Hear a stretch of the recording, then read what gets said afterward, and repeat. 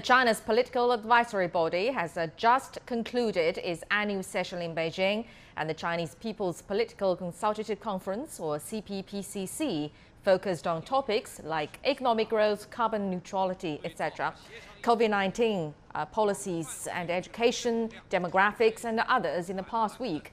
It brought up nearly 6,000 proposals.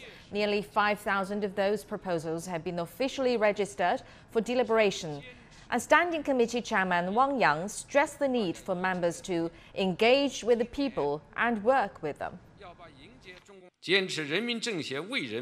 The CPPCC must work for the people.